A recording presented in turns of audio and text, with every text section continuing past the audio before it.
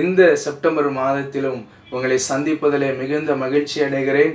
கர்த்தர் இந்த மாதத்திலே அருமையான வாக்குத்தத்தங்களை நமக்காக அவர் கொடுத்திருக்கிறார். நம்மேல் அவர் பிரியமாய் இருக்கிறார், உங்களை நேசிக்கிறார். இந்த மாதம் கர்த்தர் நமக்கு கொடுத்திருக்கிற வாக்குத்தத்தம் 1 தீமோத்தேயு 6ஆம் அதிகாரம் 17ஆம் வசனம் இவ்விதமாய் சொல்கிறது, நாம் அனுபவிக்கிறதற்கு சகலவித நன்மைகளையும் நமக்கு சம்பூர்ணமாய் கொடுக்கிற ஜீவனுள்ள தேவன்.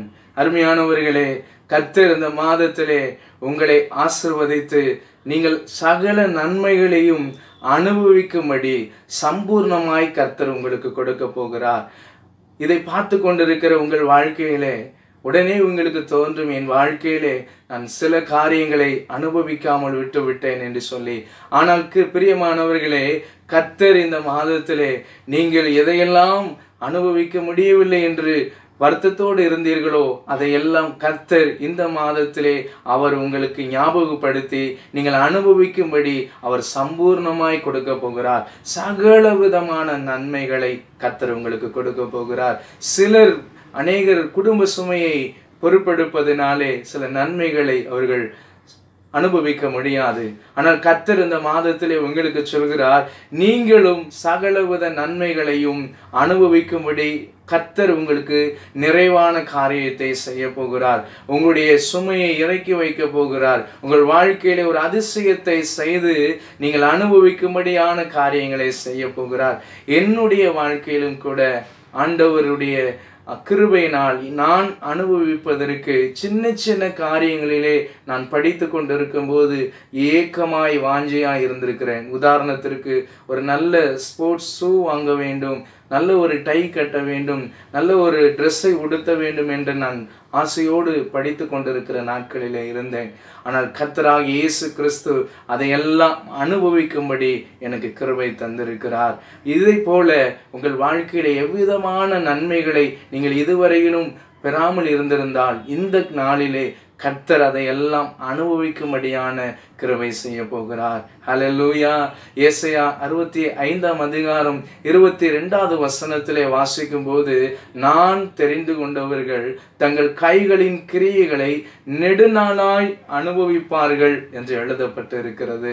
கிறிஸ்துவுக்குள் பிரியமானவர்களே, கர்த்தர் உங்களுக்கு நன்மைகளை செய்யத்தான் விரும்புகிறார். சகலவித நன்மைகளையும் ஆண்டவர் உங்களுக்கு கொடுத்து நிறைவாய் ஆசீர்வதிக்கும்படி அவர் விரும்புகிறார். அல்லேலூயா.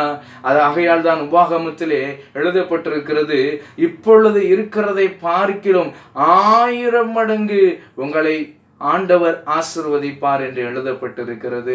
யோசுவாவின் புஸ்தகத்திலே 24ஆம் அதிகாரத்திலே வாசிக்கும் போது ஆண்டவர் இஸ்ரவேல் ஜனங்களுக்கு கட்டாத பட்டணங்களையும் பண்படுத்தாத தேசத்தையும் அங்கே கொடுத்திருக்கிறார். ஒலிவ தோப்புகளுடைய பலனையும் திராட்சை பழத்தினுடைய பலனையும் ஆண்டவர் அவர்களுக்கு கொடுத்தார். உபாகமம் 26ஆம் அதிகாரம் 9வது வசனம் சொல்கிறது, பாலும் தேனும் ஓடுகிற தேசத்தை அவர்களுக்கு கொடுத்தார் என்று எழுதப்பட்டிருக்கிறது. இதை பார்த்து கொண்டிருக்கிற அருமையானவர்களே, கர்த்தருக்காக நீங்கள் உண்மையோடு ஜீவிப்பீர்களானால், உண்மை உத்தமமாய் நீங்கள் காணப்படுவீர்களானால், மனுஷருக்கு முன்பாக வேலை செய்கிற இடத்திலே நீங்கள் அதிகாரிகளுக்கு கீழ்ப்படிந்து உண்மையாய் இருப்பீர்களானால், கர்த்தர் ஆண்டவர் சொல்கிறார், நீங்கள் சகலவித நன்மைகளையும் உங்களுக்கு சம்பூர்ணமாய் கொடுக்கிற தேவன் நான். ஆகவே உங்களுக்கு நன்மைகளை அனுபவிப்பதற்கு இந்த நாட்களிலே உங்களை ஆசீர்வதிப்பேன், உங்களை ஆசீர்வதித்து உயர்த்துவேன். வேலை ஸ்தலங்களிலே அதிகாரியுடைய கண்களிலே உங்களுக்கு தயவு கிடைக்க செய்வேன் என்று கர்த்தர் சொல்கிறார். குழந்தை இல்லாமல் ஐயோ எனக்கு நன்மை இல்லையே என்று சொல்லி ஏங்கிக் கொண்டிருக்கிற அருமையான சகோதரிகளே, அநேகர் குழந்தை பாக்கியத்துக்காக கண்ணீர் வடித்துக் கொண்டிருக்கிறீர்கள். இந்த நன்மை எனக்கு கிடைக்குமா கிடைக்காதா என்று சொல்லி ஏக்கத்தோடு இருக்கிறீர்கள். ஆண்டவர் இந்த மாதத்திலே உங்களுக்கு நற்செய்தியை அறிவிக்கிறார். நீங்கள் சகலவித நன்மைகளையும் ஆண்டவர் உங்களுக்கு அனுபவிக்கும்படி கொடுக்க போகிறார். உங்கள் வாழ்க்கையில் எந்த குறைகள் இருக்கிறதோ அந்த குறைவுகளை, எந்த நன்மை குறைவுபட்டு இருக்கிறதோ அந்த நன்மைகளை கர்த்தர் இந்த நாளிலே கொடுக்க போகிறார். சகலவித நன்மைகளையும் அனுபவிக்கும்படி கர்த்தர் கிருபை செய்ய போகிறார். ஹல்லேலூயா. ஆகையால் தான் சங்கீதம் 144 அழகாய் சொல்கிறது, இவ்விதமான சீரை பெற்ற ஜனம் பாக்கியம் உள்ளது, கர்த்தரை தெய்வமாக கொண்டிருக்கிற ஜனம் பாக்கியம் உள்ளது என்று சொல்லப்பட்டிருக்கிறது. ஆமென், ஹல்லேலூயா. சிலர் தரித்திரத்தோடு, பண கஷ்டத்தோடு, வியாகுலத்தோடு இருக்கலாம்.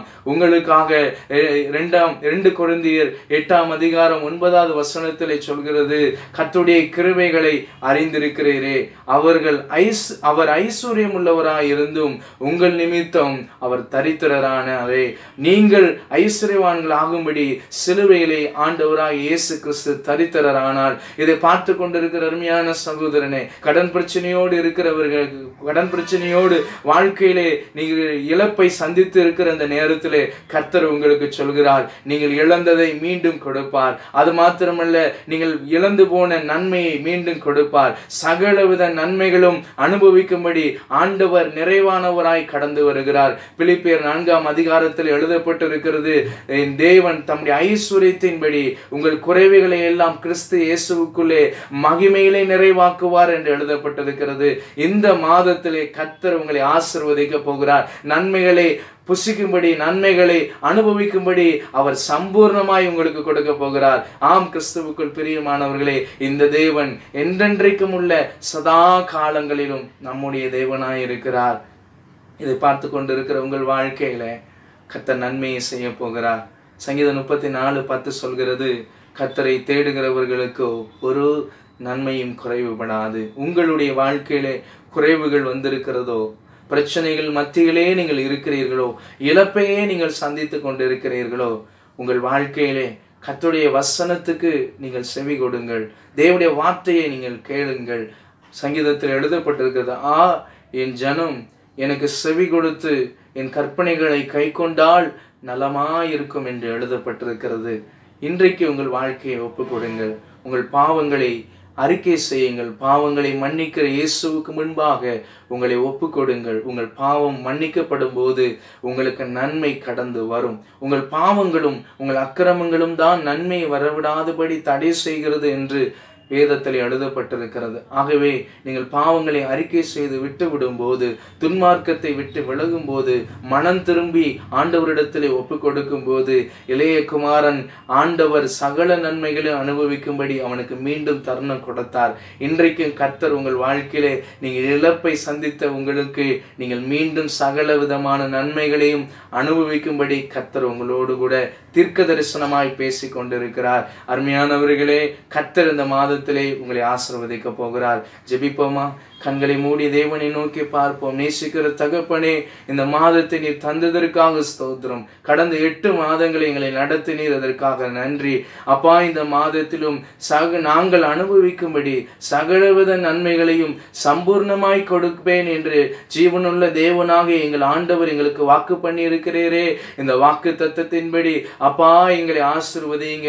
இதையெல்லாம் நாங்கள் அனுபவிக்க வேண்டும் என்று விரும்பி இருந்தோமோ, ஆசைப்பட்டோமோ, கர்த்தருக்குள்ளே அதையெல்லாம் அனுபவிக்கும்படி இந்த மாதத்தில் எங்களுக்கு அப்பா நீர் சம்பூர்ணமாய் கொடுக்க போகிறீர். அதற்காக ஸ்தோத்திரம். கடன் பிரச்சனை இருக்கிற பிள்ளைகளை அப்பா நீர் நோக்கி பார்த்து கடன் பிரச்சனையிலிருந்து அவர்கள் விடுதலை அடைய, அப்பா இழப்பை சந்தித்தவர்கள் இழப்பிலிருந்து மீண்டு வர, அவர்கள் இழந்து போனதை மீண்டும் மீட்டு எடுக்க, பெற்று அனுபவிக்க கர்த்தர் உதவி செய்யுங்கப்பா. குழந்தை பாக்கியத்துக்காக ஐயோ கண்ணீரோடு ஜெபிக்கிற பிள்ளைகளுக்காக உடைய பாதத்தில் வருகிறேனப்பா. அந்த பிள்ளைகள் மேலே கர்த்தர் கடாட்சத்தை கட்டளையிடுங்க அப்பா. சம்பூர்ணமான தேவன் நிறைவான நன்மைகளை, நிறைவான ஆசீர்வாதத்தை பிள்ளைகளுக்கு கட்டளையிட்டு குழந்தை பாக்கியத்தை அப்பா நீர் கொடுங்க அப்பா. கற்பத்தின் கனி உம்மால் வருகிற சுதந்திரம் குழந்தை பாக்கியத்தை கொடுத்து ஆசீர்வதிப்பீராக என்று சொல்லி ஜெபிக்கிறோம் அப்பா. தொழில் செய்தவர்கள் எல்லாவற்றையும் இழந்து போய் ஐயோ மடிந்து போய் இருக்கிறோம் என்று இருப்பவர்கள் மீண்டும் அவர்கள் சகலவித நன்மைகளையும் புசிக்கும்படி, இழந்து போன அந்த ஸ்தானத்திலே இழந்து போன அந்த நன்மைகளை மீண்டும் அவர்கள் பெற்றுக்கொள்ள கர்த்தர் இந்த நாளில் கிருபை செய்வீராக. ஒவ்வொருவரையும் கரத்தில் ஒப்புக் கொடுக்கிற வாலிப சகோதரர்களை ஒப்புக் கொடுக்கிற, சகோதரிகளை ஒப்புக் கொடுக்கிற, திருமண வாழ்க்கைக்காய் காத்திருக்கிற ஒவ்வொருவருக்காக ஒப்புக் கொடுக்கிறேன். சகலவித நன்மைகளையும் கர்த்தர் இந்த மாதத்திலே சம்பூர்ணமாய் கொடுப்பேன் என்று சொன்னீரே. நிறைவானது வரும்போது குறைவானது ஒளிந்து போகும் என்ற வார்த்தையின்படி என் தேவன் உடைய பிள்ளைகளை அப்பா ஆசீர்வதித்து குறைவுகளை நீக்கி போடுங்க. எல்லா நன்மைகளையும் அனுபவிக்க உம்முடைய பிள்ளைகளுக்கு கிருபை தாங்க. எல்லாவற்றையும் கரத்திலே நான் ஒப்புக் கொடுக்கிறேன். துதி கன மகிமை எல்லாம் செலுத்துகிறேன். இயேசுவின் நாமத்தில் ஜெபிக்கிறோம் நல்ல தகப்பனே, ஆமென். பிரியமானவர்களே, கர்த்தர் இந்த மாதத்திலே உங்களை நிச்சயமாய் ஆசீர்வதிப்பார். இயேசு பாதுகாக்கிறார் என்ற ஊழியத்தை ஆண்டவர் எனக்கு கொடுத்து சுவிசேஷகனாக அநேக பகுதிகளிலே பயன்படுத்தி வருகிறார். உங்களுடைய சபைகளிலும் உங்களுடைய ஆலயங்களிலும் தேவனுடைய செய்தி கொடுப்பதற்கு நான்